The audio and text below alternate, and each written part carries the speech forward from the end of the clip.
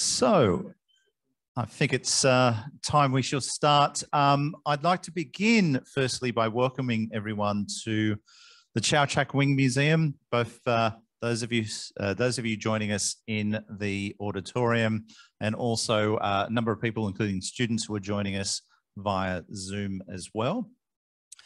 We are meeting on the grounds of the Gadigal people of the Eora Nation. The University of Sydney and the Chau Chak Wing Museum wishes to pay our respects to the traditional owners of the land, the unceded land in which we are meeting today, and to pay our respect to the knowledge holders and custodians of that long tradition.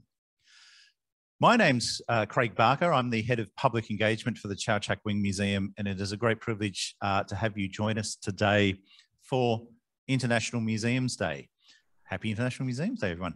The 18th of May was designated by ICOM more than 4 decades ago as International Day, a day to focus attention on issues concerning museums and museum collections, and to celebrate and commemorate the achievements of museums. This is the second year the Chau Chak Wing Museum has marked International Museums Day with a panel. So I think we're one off from becoming a tradition, but I'm very, very excited both by this year's theme, but also by this year's panelists as well. So ICOM has designated 2020 as the year in which we mark the power of museums. And so the whole aim of this discussion is for us to actually explore some of the concepts around what are the roles of museums and what are the powers of museums? What have we done well and what have we done badly? I'm going to ask each of the panelists to introduce themselves one at a time in a moment, but what's very exciting is that each of our panelists have all graduated from the University of Sydney's Museum and Heritage Study Program, or Museum Studies as it was in the past as well. And they each represent different generations and different eras of the program as well. We're not going to talk about age at the moment, but what is fascinating is that all 4 of them are fascinating people in their own right, but collectively representing a whole range of different institutions here in Sydney and a whole lot of different perspectives. And so really looking forward to discussing the power of museums with you all. Would anyone like to volunteer to go first, or shall I point? Right, Melanie, you're on. Just test my microphone. Hi, everyone. My name is Melanie Pitkin. I'm the relatively recently appointed Senior Curator of Antiquities here at the Chau Chak Wing Museum. I'm an Egyptologist by academic training. I was at the Fitzwilliam Museum in Cambridge before coming here for 4 years as a postdoctoral research associate in Egyptian antiquities. And before that, I worked at the Powerhouse Museum for quite a long time, mostly in curatorial roles. And I've done a lot of work in Egypt as well, both in terms of field work and supporting museums over there, in particular the Egyptian Museum in Tahrir Square. So I'm looking forward to today's panel. Hi everyone, my name's Kim Tao and I'm the curator at Sydney Living Museums. So I work across the City Museums portfolio, but particularly with Hyde Park Barracks and the Mint. My background is in museums of social history, community engagement, immigration. I worked at the Maritime Museum for about 15 years, local government as well. So, yeah.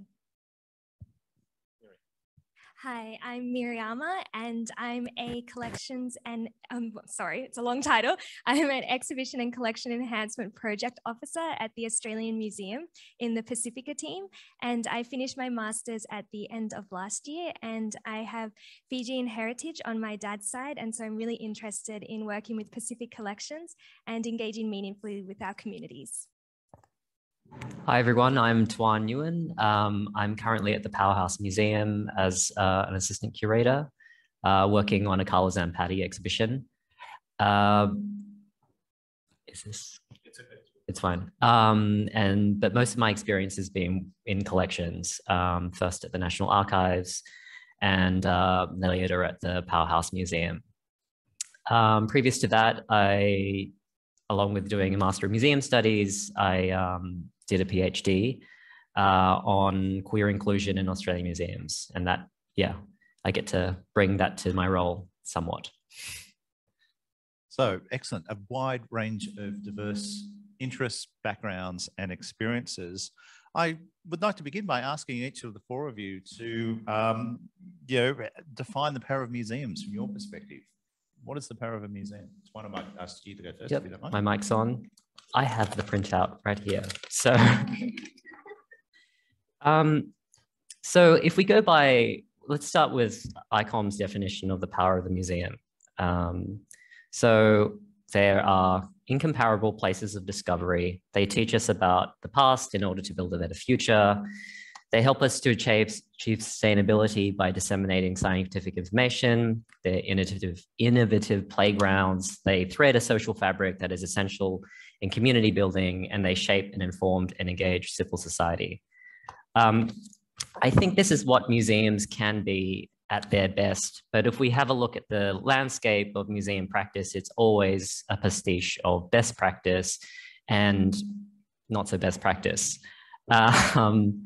So I think when we talk about the power of museums in these really undiluted terms, we also need to step back and, you know, look at who's actually coming to museums.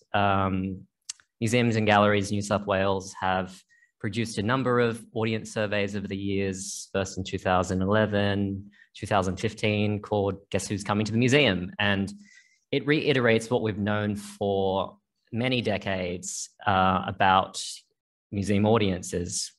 We're privileged, highly educated, tend to be like older, predominantly women, centered in metropolitan centers. And so, yeah, when we talk about the power of museums, we have to sort of bear that in mind, that we're, you know, speaking to a fairly closed audience. Yeah, I might leave it there. Yeah, so my work at the moment is really based in community engagement, and we're really focused on bringing in our communities into the museum that typically haven't. And I've had the privilege to be able to bring our community members and leaders to be able to visit and tour our collections. And it has been a really emotional experience for a lot of people. It brings up difficult feelings, feelings of sadness a lot of the time, but it also has been an opportunity for healing for a lot of people. We believe our ancestors, along with our objects in our collections. And so I do think that there is a power of museums to be able to open the doors more fully and allow communities to build and foster their own spaces and be able to reconnect, especially diaspora communities in Sydney and Australia. Yeah. Thank you. Kim? Thanks, Greg. I think the power of museums for me is that potential to reunite people with their heritage and material culture. And one of the things that I suppose the highlight of my career, years ago doing an exhibition about British child migrants, and that toured around Australia and the UK. But it was when I was leading a tour of the exhibition in Albury. And I remember sort of all this commotion and sort of yelling and screaming happening from the back of the tour. And I was thinking, gosh, people in Albury are so rude, you know. And, but what had happened was these two sisters had discovered a photograph of themselves as children in the exhibition. So on the very day they arrived in Fremantle, and they had never seen this photo before, and it captured them with their three brothers. And so it was just this incredible moment of discovery, of serendipity, of just coming together. They were actually visiting Albury from Perth. And so for me, it was the power of museums to, I suppose, to collect this culture, to showcase it, to make it accessible, and to reunite people with that history, heritage, so to discover their identities. Yeah. I'm not going to try and conflate the meaning of the power.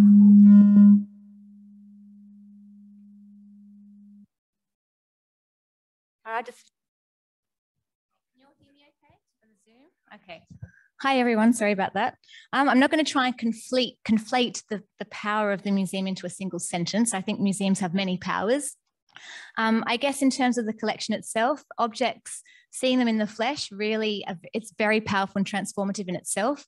Coming from the perspective of an antiquities curator and seeing people come face to face with an object from thousands of years ago, it makes you realize that sense of awe and wonder and how we're actually small specks in the universe and there's something a lot bigger than us out there.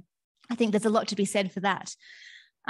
museums are a place of trust, and I think we have to be ethically responsible with that, but it also means we're a platform where we can engage in controversial ideas and be a catalyst or a vehicle for impacting positive change and getting people to think differently. Museums also reach a lot of people and a lot of diverse audiences. And I was kind of interested in Tuan's comment about it being closed. I'm not sure I necessarily agree with that. But we do have the platform of the physical space with visitors and also online. And also that's that whole capability of lifelong learning that comes with museums. And it's very empowering for visitors because they can do that on their own terms. They can come to the museum when it suits them. They can choose their own path. It's a bit like those choose your own adventure storybooks. But I think that's very empowering in itself for the museum visitor. Thank you. One thing, when we were thinking about this panel that kept on popping up in my mind, and it's interesting, I think all four of you have touched upon it in some degree with your answers as well, but the transformative aspect of museums that we often hear of both individual and group and broader community experiences of being in a museum, having some degree of feeling of change, even if it's only temporary. Can all four of you talk about an experience either as a museum visitor yourself or from your career as a museum professional where you've felt that power of the transformative aspect of museums as well? Melanie, I might get you to go first if you don't. So I'm going to go back a decade. When I was working at the Powerhouse Museum, I worked on an exhibition called Faith Fashion Fusion, Muslim Women's Style in Australia. And this exhibition looked at the emerging modest fashion market through a group of Muslim retailers in Sydney. But because of the stereotypes around, judging how Muslim women dress, we also balanced that by having a group of women tell their own stories about what it's like to be Muslim in Australia. That was really transformative, both in terms of my own curatorial practice. In terms of community engagement, it was very much a way of life for us. So my colleague Glenys Jones and myself spent so much time just building up trust with the community so they could feel like they could tell their stories to us. And I think one critical thing about doing community engagement work is that you need to be able to sustain it for the long term. And for communities to feel empowered, it needs to be long beyond that project. It was also a platform for Muslim women to feel like they had a voice, to feel like they had a space in the museum to be heard and to challenge preconceptions about what it is to be Muslim and what it means to dress modestly. People think it means that you are oppressed for the general sort of stereotype there, but it's a big feminist decision as well to decide to cover up. So that story very much came out and helped to get people to think differently about Muslim women. I won't hog the floor too much. So my transformative experience was last year developing an exhibition called A Mile in My Shoes. That was for Sydney Festival, and it was a collaboration between the Maritime Museum and the Empathy Museum in the UK. So you might have seen it. It was a giant shoebox outside in Darling Harbour, and the idea was that you come in, you put on a pair of shoes that belong to a refugee or a migrant. You walked a mile in their shoes while listening to their migration story. And so developing this exhibition sort of in the context of COVID, and so we're putting on someone else's shoes and sharing headphones and things was not a very good idea. So it was an extremely challenging project to develop. But the transformative moment came when, so at the end of the exhibition, we have visitor comments and we asked people, what's it like to walk a mile in someone else's shoes? And one comment that stood out to me was somebody saying, we're all the same, albeit different shoe sizes.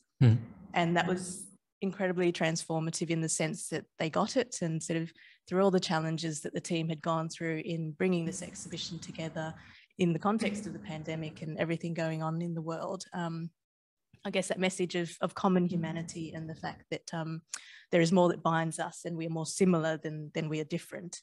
And I think that's the transformative power of those empathetic museum experiences. So bringing members from our community and our traditional knowledge holders into the collection provided a transformative experience for me, because a lot of people express their sadness to see objects that they don't get to see back home in the islands, but they also felt grateful and a happiness to see that they were being preserved and cared for.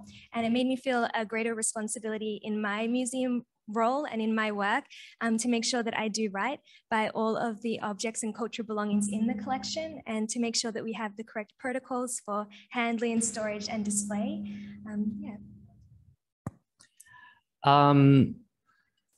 Thank you for sharing. That's amazing. I guess first thing, I kind of focus on the word transformative. That if the notion is that you walk out of a museum and gallery as a completely different person, then I don't think I've actually had a transformative experience. As you said, it could be temporary. That being said, I've had a lot of amazing museum experiences that, you know, give me an aha moment or bring me to the verge of tears. And the experience that sort of pops to mind when I think of a transformative experience, after completing my PhD in 2017, I went on a couple of months for a holiday, and I did a pilgrimage to Concord, Massachusetts, because I wanted to see Walden Pond. I wanted to see where Henry David Thoreau lived. I wanted to sort of inhabit his world. And it wasn't just the Concord Museum. It wasn't just the pond and the visitor center. It was the whole kind of cultural landscape that worked together.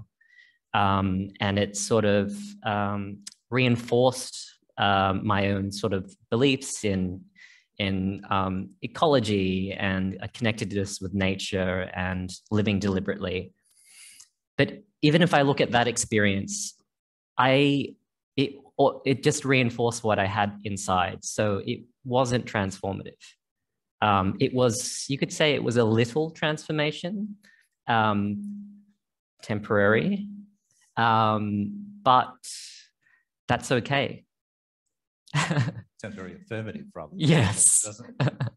Now, look, thank you everyone for answers. That's truly quite remarkable. And I'm hoping that everyone else in the audience has had, you know, at least a moment of being in a museum going, wow.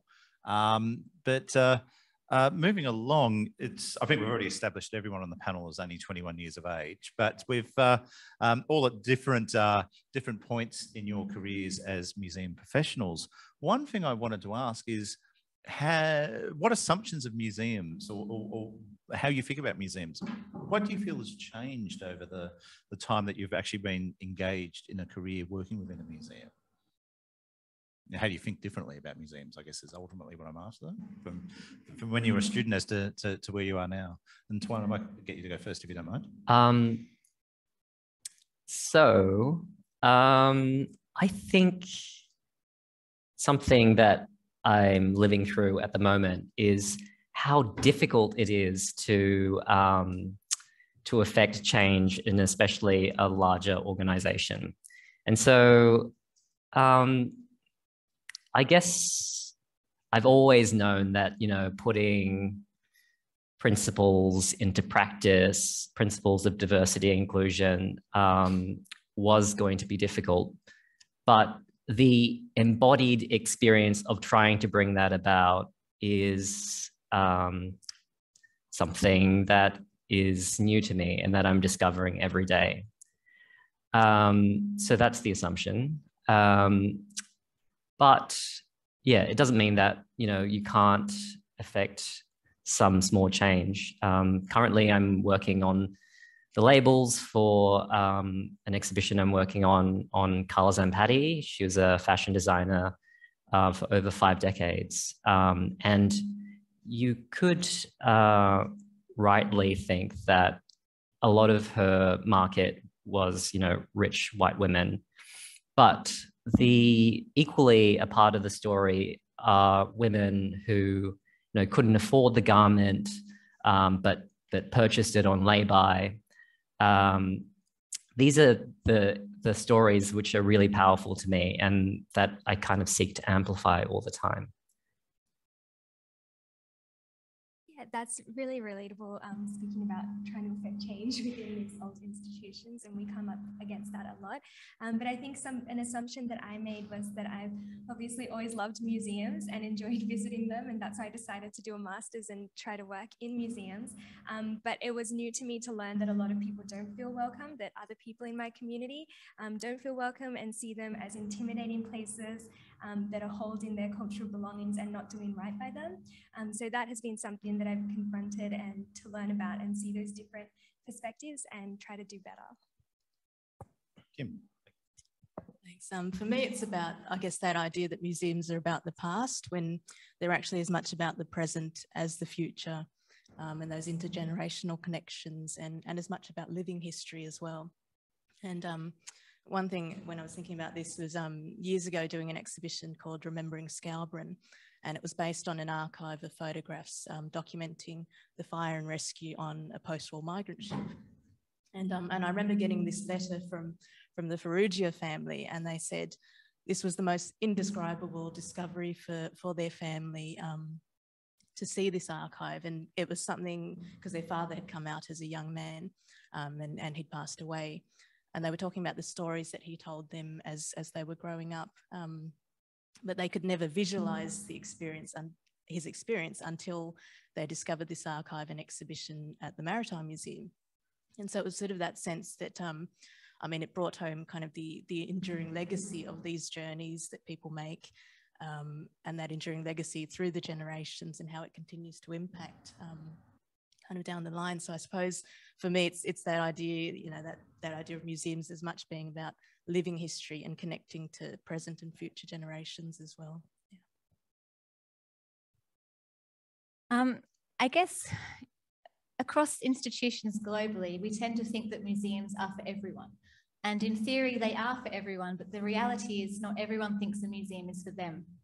So I've done a lot of work with culturally underprivileged communities in England and also in Egypt. And it really opened my eyes up to the fact there are so many invisible barriers still to to bring people into the museum. Just while working at the Fitzwilliam Museum in Cambridge, which is the University of Cambridge's main museum, it has a very grand and imposing facade. And it was when looking at some visitor results from an exhibition that we had where the majority of visitors were from the local area. They were degree educated, most of them postgraduate degree educated, but where are the rest of even the Cambridgeshire audiences? So we were doing a lot of work trying to go out into those communities to make them aware of the museum and to let them know that it's for them as well. And also if you haven't got a degree, and I think it's a problem here as well for any university museum, you just don't think that you belong on campus and you can go and visit the museum. And just very quickly in Egypt, doing work with the Egyptian Museum in Tahrir Square, there's no stats there, but informally they'll say to me that the majority of their visitors are tourists, and the population in Cairo is like 25 million. It's the whole of Australia in Cairo. So going out to see communities there to talk to them about the museum, they just think it's for foreigners only and not for locals. So there's a lot of work that has to be done still in dispelling that, because it really, museums are for everyone, but it's not clear to everyone. Thank you, Melanie. Your comments actually segue very nicely into the next question I was going to ask, because all four of you have been involved and you've all spoken about it so far on the panel as well, but all four of you have worked with community engagement. Can I ask your opinions, and you can also bring in your own experiences as well, but can I ask you all to describe what museums can do better to engage with communities in order to empower them? We've already alluded to a few of these points and some of the answers as well, but I'm just wondering, from your opinion, are there particular things that we as a sector can do better? Okay, so I guess the problem is, and I've been in different institutions now, so when I worked at the Powerhouse, the biggest problem there was curators jumped from project to project. So you'd spend all this time building up relationships with the community, and then suddenly you're moved on to something else. And the only way you can sustain those relationships really is in your own personal time, but institutions need to be responsible for that, not just the individual curators. So that for me is a really big issue. I think now that I've come to the Chow Chak Wing Museum and I'm just looking after antiquities, I can do a lot more to make sure that there's continuity and I can maintain those relationships. I've already started working very closely with the Egyptian community. And it takes a long time, and it's not something that you just do quickly. It has to come from a genuine place, and I really do care about making sure Egyptians feel a sense of belonging when they come to the museum and feel connected to their heritage. So that for me is an ongoing mission now, is to work closely with them, but I think it needs to go across all organisations, and at top level they need to understand that as well, because staff move on. And often those relationships go with the staff. But if leadership recognise that, then there's a better way to sustain it for perpetuity.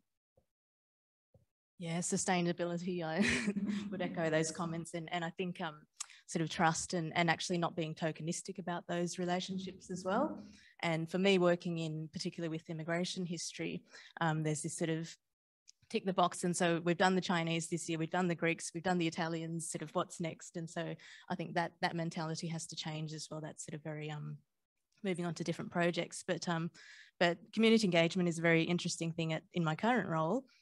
So working at Sydney Living Museums, and I think most of you know that we're in a merger with New South Wales State Archives, and we are re-emerging as Museums of History New South Wales.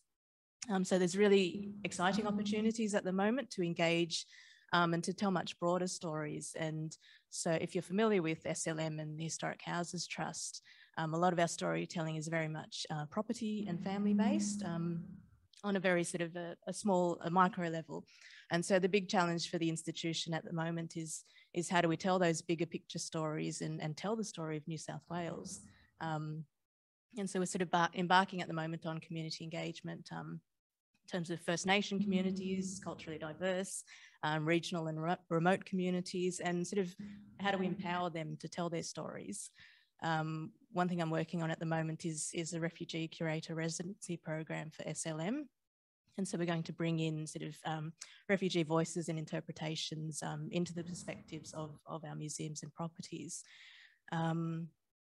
And one thing I was thinking of sort of last week with, if you saw Black Douglas winning the Archibald Prize. And so he's done some commissions for SLM. And what he was doing was sort of looking at the records in state archives and at SLM and reinterpreting them through his own perspective. So I guess there's that work to be done around sort of, I guess, empowering people and communities to unlock those personal stories in the collection and to interpret them in their own ways. Yeah. Thank you, Mary. So in my current role, we're currently developing the new Pacifica Gallery at the Australian Museum, and that's involving a lot of community engagement.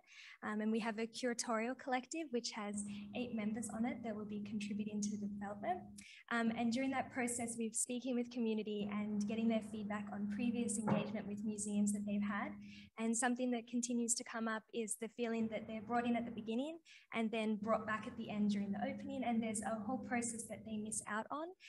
Particularly, it can be during the installation and the build. And so things are lost in translation. And by the time it gets to display, some things are culturally inappropriate or just culturally strange. But throughout the process as well, we're trying to bring in our Indigenous ways of doing things. So for our development of the Pacifica Gallery, that involves the Pacifica concept of Talanoa, which is transparent and inclusive discussion to come to a collective good. And so bringing that word into it and bringing that out to community helps them to know exactly what we're trying to do and gather.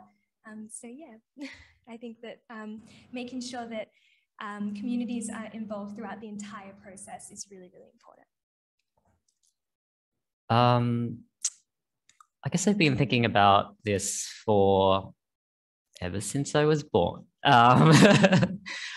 So, you know, just growing up in Australia as a Vietnamese Australian person and then hailing from different communities as well, as a gay, queer identified man as well, I've definitely feel like I've been on the other side of, you know, museum collaboration.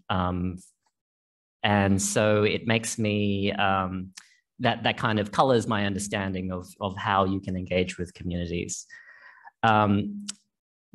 So yeah, thinking about it for a while, including in my studies, and it often comes back to a simple aphorism, like the simple principle that contains the core truth. And one of them, I could spout many, but nothing about us without us is one of those things.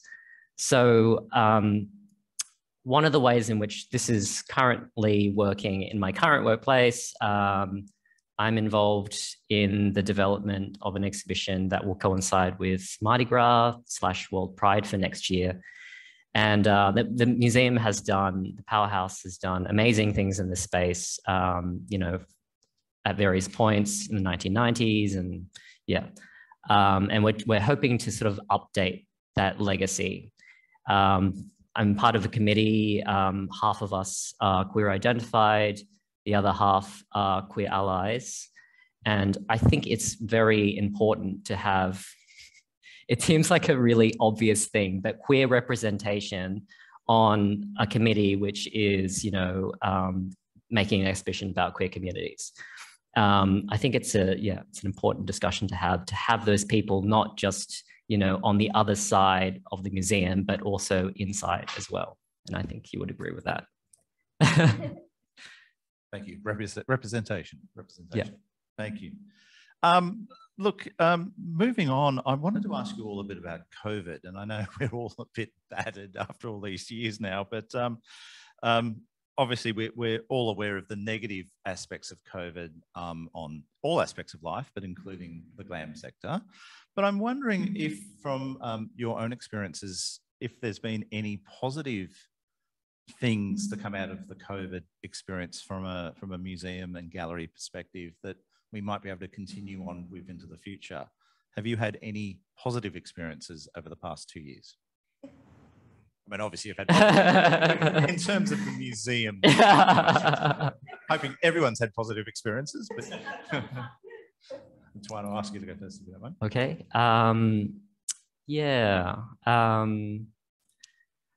I think COVID has accelerated out of necessity the kind of pivot towards digital. I know that you started the podcast during COVID, right? And that's just a given thing that museums do now, online engagement. And yeah, I don't think I need to repeat like why that's important in terms of like regional accessibility and, you know, people who might never physically go to the museum, you know, can engage online in these ways. But I'm also a bit old-fashioned. So I'm not sure about you, but I registered for many more online events than I actually go to.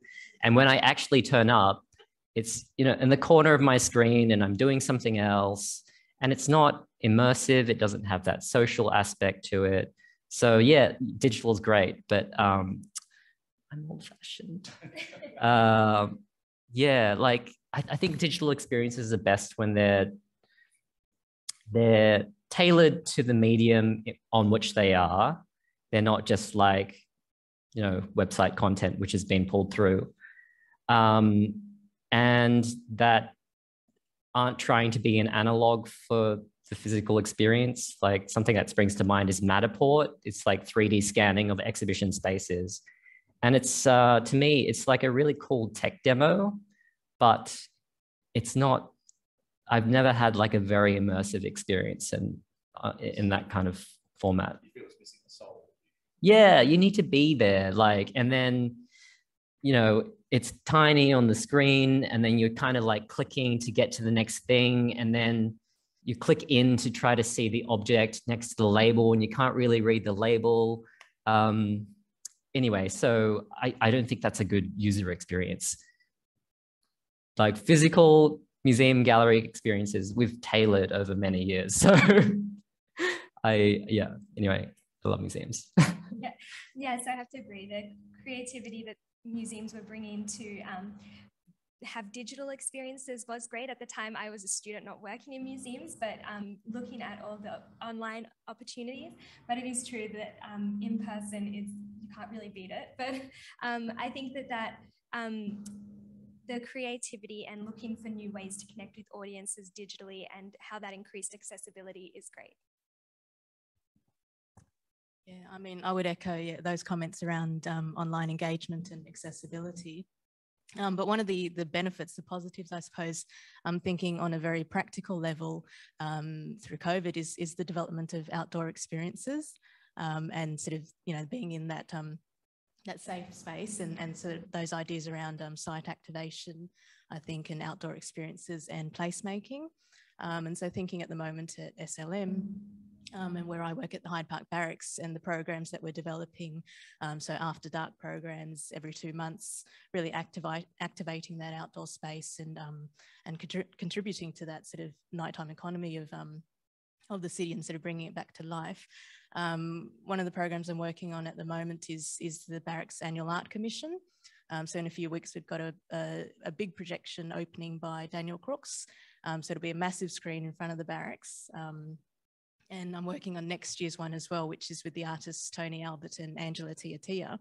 And they'll be doing a big sort of projection looking at the forced migration and the histories of the barracks site through the metaphor of birds. And so it's really just thinking about how do we sort of activate that outdoor space and bring those experiences inside, look at ways the outside and inside works together in terms of interpretation and placemaking for audiences. So I think that's a positive that's come out of COVID, yeah. So on a personal note, I loved working remotely during COVID. Loved it. And so I actually had a baby in February 2020, so just before COVID kicked off. And for other family reasons, we had to come back to Australia during that time. But it actually meant that after 4 months of maternity leave, I could go back to work and do it in the time that suited me. So whenever my child was asleep, I was doing work and no one questioned it because everyone was in an awkward situation.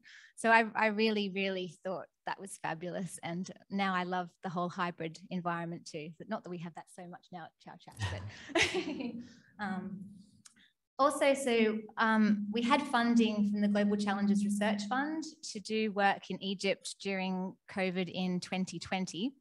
And this is to work with a village in a place called Fayum. And this is where all the mummy portrait panels come from. If you're familiar, they're like lifelike portraits in the Roman period.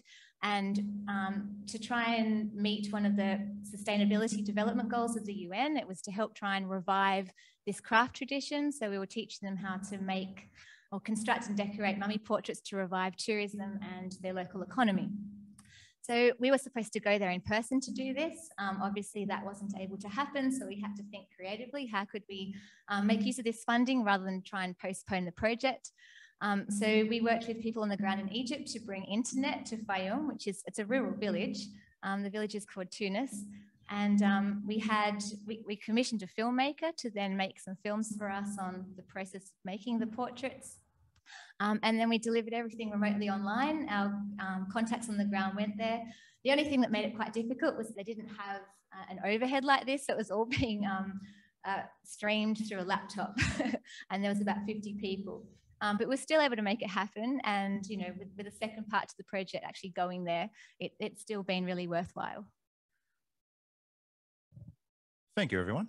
Now, look, if one of the powers of museums is providing multiple voices and empowering other people to engage and think, it shouldn't just be me asking all the questions. So I know we've got quite a few of our colleagues from the Chow Chak Wing Museum and a few colleagues from other institutions as well, and of course staff members from Museums and Heritage Studies program, the University of Sydney here in the room. Would anyone like to ask a question from the floor? I'll run up with the microphone if anyone does, but feel free to put up your hands if you have any question for our panelists together or anyone individually. Thank you very much. Hey, so thanks everyone. I'm doing my master's in art curating here at USyd, and I was wondering, coming into the museum industry, I used to work at a museum in the States when I was doing my undergrad, and I found because Oregon, the state itself, isn't very diverse, I was wondering, do you see diversity in museums becoming more diverse spaces, or are they still white-dominated areas? What do you think about that? Do you really see action, or is it more like tokenism in a way?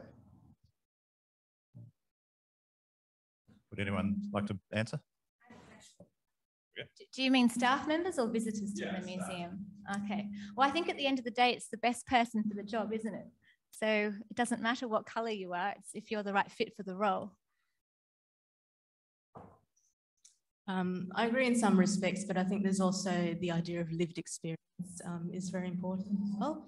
And so whether, Tuan, when you're talking about developing that exhibition, yeah. The Pride exhibition, or something about a diverse community, there's the element of lived experience and trust that comes into that. And so when you're working with a community, when they see somebody that looks like them or talks like them or has the same lived experience as them, I think there's a different level of engagement and sharing. So I guess I feel in two ways about that. Yeah, I'd have to agree with you, the importance of lived experience, but it's a complex question. So in the Australian Museum, I come under the First Nations Division, where we're directed by Laura McBride, and our manager, Melissa Malu, is the first Pacific Islander woman in the role, and our team is of Pacifica descent. And it does make a difference, I think, in forging the new community engagement. We're all from our community, and people have been fostering that their entire lifetimes here in Sydney, and we bring our cultural knowledge as well to the role. And I do think that's really valuable for the museum, but we benefit as well to learn from our other staff members who have been working in museums and have many years of experience in research too. I think it's an empirical question. I think that any one of us can cite examples where, you know, there was good engagement with community, but I really want to see the numbers. So I've cited like the audience surveys that MG New South Wales did before. Although, I mean, if you look at what they were measuring, they didn't factor in ethnicity or indigeneity. Is the sector getting more diverse? I think you need to define the parameters of where we're actually talking about.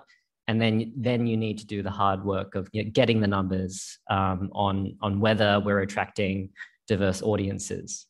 And you can quite easily apply that lens to what's happening internally in the sector in terms of the graduates that we're producing. So I would say no. That's like my very broad reading. I think that the discourse around diversity inclusion has actually, I think it's a more local, but if I'm going to be generalizing, there hasn't significant shifts over the last couple of decades, maybe not. We've been talking about this for a very long time. Yeah. Is the power to change? The next question I was going to ask was actually about education, and I might park that for a moment and come back to it. But is part of the way we change associated with a teaching level? He says, pointing to our colleagues from the faculty, but more broadly than that, also engaging with school level and getting people to engage with that conversation right at the very beginning of their involvement with museums, both professionally but also as museum goers. Sorry, that's not a rhetorical question. Does anyone have any ideas in terms of how we start to break the cycle and to get broader engagement and representation? Gosh, I'm going to do the cop-out thing and say that I think that the other panelists have much more to say in this regard.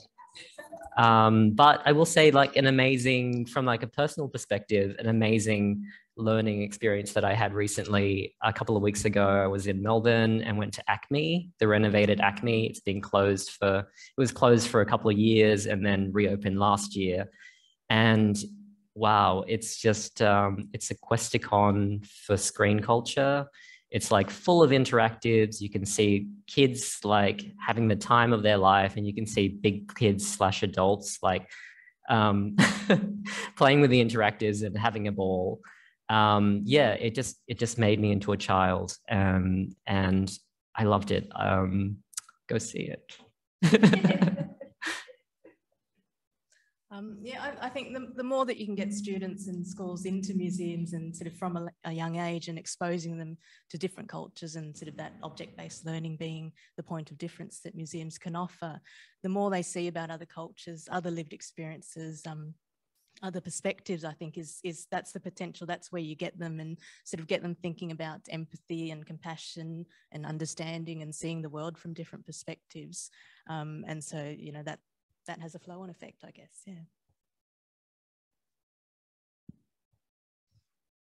Would anyone else like to ask any other questions from the floor?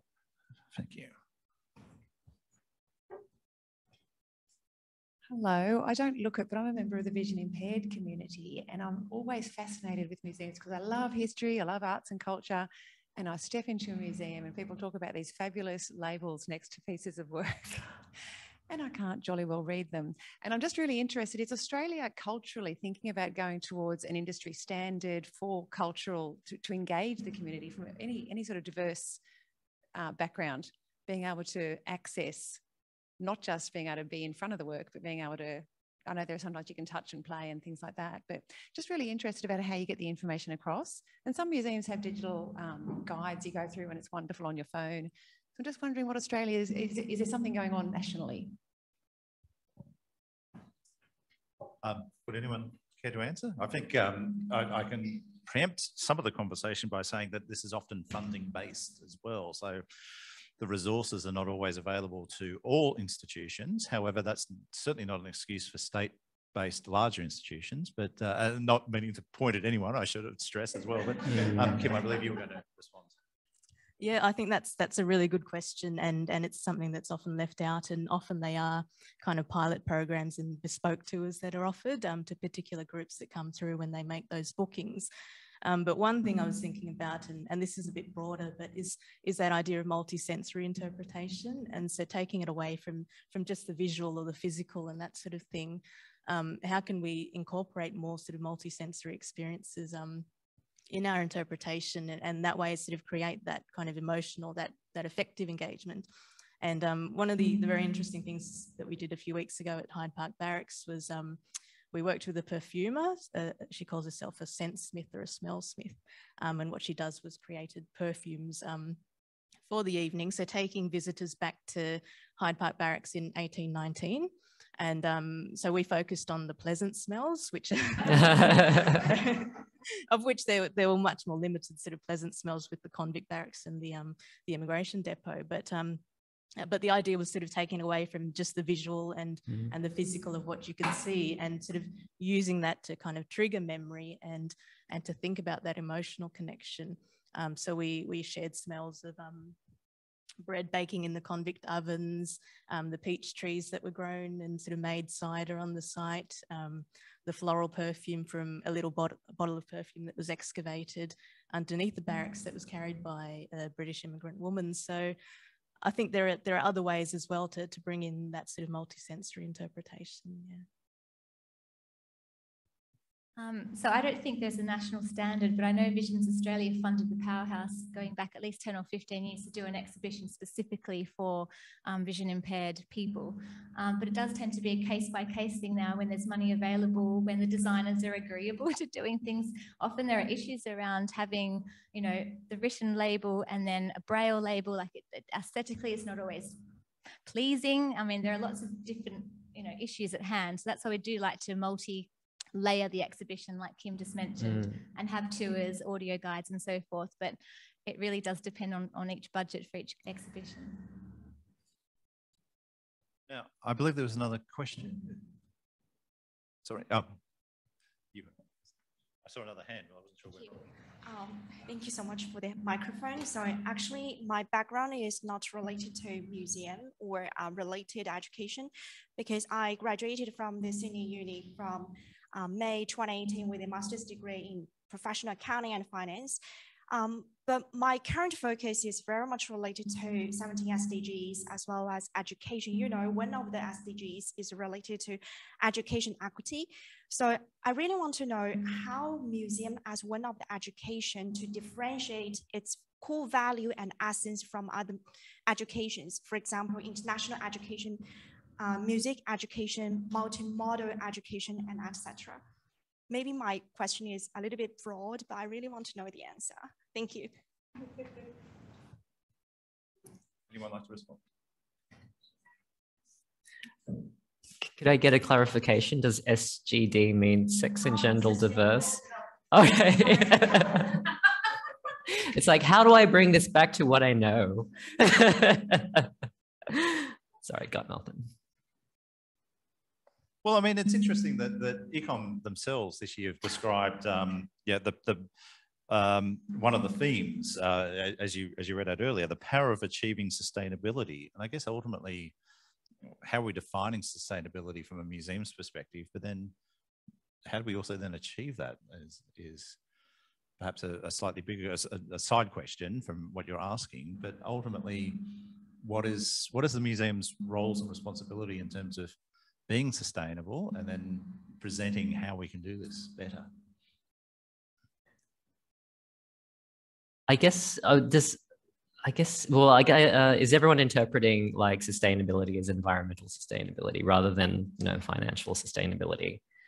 I think this is one of the,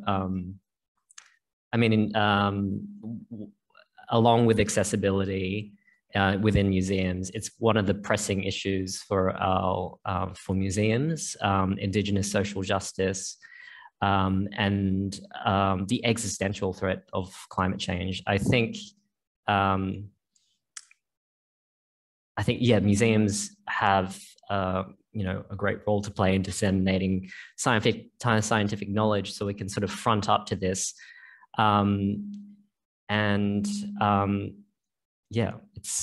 It is of fundamental importance to the sustained biodiversity and life on this planet. Like, without, you know, the living museum that is our Earth, there are no museums.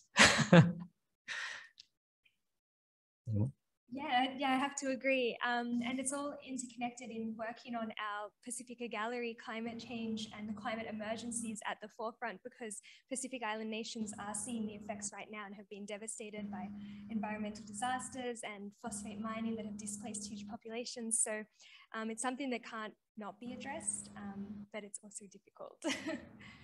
Are museums an environment which traditional ways of sustainable farming, sustainable fishing, sustainable engagement with land could be presented, so there's not just the Western tradition of science will solve this problem, but actually also examining the way that humans globally have engaged with this problem and have found a way of doing it without creating the problems that the modern capitalist system has, do you feel? Yeah, absolutely. No, sorry. Yeah, absolutely. So I think incorporating those different ways of knowing and knowledge systems is an important way. There's Pacific people are already combating the effects of climate change that they are seeing in their islands, and have worked in harmony with nature in a way that was disrupted during colonization and the after effects of that, and capitalism, as you mentioned. So I think, being able to bring that through in galleries and speaking about Pacific climate warriors and the work that they're doing and highlighting that is really important too. I thought it was really interesting that one of those themes for ICOM this year was sustainability, environmental sustainability, and they've got that UN Ocean Decade, what's it called? Decade of Ocean Science or something going on as well. Sort of in tandem with that, and sort of just before I left the Maritime Museum, and because I don't work there, I can talk about this sort of from the outside, but it's that sort of partnership between the museum and that Decade of Ocean Science, and it was very much focused on education and the way that museums can bring that sort of specific object-based knowledge to the teaching of students and education around ocean science, but sort of around activism as well. And we're seeing that, museums as being sort of agents of social change. And is that just a cliche, or, are they actually resulting in any social change? But I think it's an interesting thing with those goals and sort of activism coming together through the museum. Yeah. I might just go back to the point of the whole SDGs and Sustainable Development Goals in case people aren't aware of it. So back in 2015, the United Nations announced 17 Sustainable Development Goals, and they're really big picture thinking, like make poverty history and gender equality and clean water and sanitation for everyone. And this goal is by 2030. And museums are supposed to play a really key part in this. But in my opinion, I don't think we're actually doing a particularly good job of it. Their treatise on it is very impressive, and I think there's great scope for museums, but from what I've actually seen in the flesh is very little actually working towards those goals on the floor. So I have done work on 2 projects that were funded by the Global Challenges Research Fund, specifically on capacity building in Egypt, to set up a peer-to-peer training network so that they could be self-sustaining in terms of exhibition development and research and world-class research. And also reviving traditional skills. But again, once that money goes, it stops. So how are we going to meet these goals if we can't sustain it? And when I actually came here, with all due respect, some of my colleagues had never even heard of it before. So if museums, and there are like, what, 55,000 of them around the world, are supposed to make any difference, we all need to be communicating the same language. So, you know, what we've got, what's the year now, 2022, but we've got 8 more years to try and solve the world's problems. To begin to wrap things up, I would just like to ask each of the panelists if, you know, and we've probably hit upon quite a few of these points in the general conversation already anyway, but in your personal opinion, what can museums do better in the future? From both your experience as working professionally, but also as museum goers, what would you like to see in 8 years' time and 100 years' time, museums be doing that we're not currently doing, or that we're not doing as well yet? I'll ask you this. Sorry. Well, I might return to the beginning and then like reading out the ICOM theme. That's what we should be doing more of. It's contained within the statement. Although like I'm critical about museums and where they are, like I do love museums and galleries. I think it's strategically useful to think about the power of museums in these kind of like broad, unqualified ways, so that we can bring about, you know, what the ICOM statement is actually saying. And so it's kind of like believing in fairies. You need to believe in them for them to exist. I think the future is, we can already see where we need to be in the future by looking, you know, at the broader terrain of museum practice and emulating the best practice that is out there. Yeah. Yeah, so I've only recently started working in museums in February, but so a lot of my experience comes from this one role, and we are really focused in community engagement and then bringing in our cultural and traditional knowledge. So I would like to see that happen more with the way that we store and handle our objects, the correct protocols that make it culturally sensitive, and museums being open to that, and being open to implementing that and making that part of best practice is something I would like to see. Kim, any ideas? Oh yeah, I've got a few ideas, but I'll just rattle them off without any commitment to actually. But I think certainly around community engagement and building that social inclusion, empowering people, all that sort of thing, you know, building belonging and identity, multisensory engagement, you know, emotional engagement, and I think really harnessing that sort of soft power of museums and their collections for cultural diplomacy as well, I think is an area to develop. Yeah, I'm going to second that. So for me, it's inclusivity. So I still think there are many audiences out there that we need to be focusing on. And the way that I see us doing that is us going out into the communities a lot more and trying to spread the word about what we do and have a face to the museum. And that's a way of starting those relationships and making people feel comfortable. It's going to take time, but I think this is the way forward for now anyway. Thank you. I would just add that I feel that the most important thing is you and museum audiences more generally, again, building upon the points that you all made. But thank you very much for giving up your time this afternoon to come and mark International Museums Day with us. The best thing you can do is to go and enjoy museums, go and visit all of the wonderful collections that and institutions that our panelists work for. We are spoilt in Sydney with choices. It would be lovely to have resources for even more choices. So if any of you thinking of, you know, vote, well, we all have to vote on Saturday, but, you know, just think of the power that we have to change. And museums are part of that change. And so, yeah, we need to engage more broadly with museums as an entity, but also as individual institutions. Wrapping it all up, I'd like to thank our colleagues in museums and heritage studies, both for supporting this panel and last year's panel as well, but also providing the wonderful panelists, not just in terms of suggesting names, but also being a big part in all of your respective educations as well. So thank you. And a big thank you to the Chau Chak Wing Museum for letting us have the space to do this today. So I will ask everyone in the audience to please join me in thanking our panelists. A big thank you to Dr. Tuan Nguyen. A big thank you to Miriam Simmons. A big thank you to Dr. Kim Zhao. And a big thank you to Dr. Melanie Pitkin this afternoon. Thank you very much, everybody.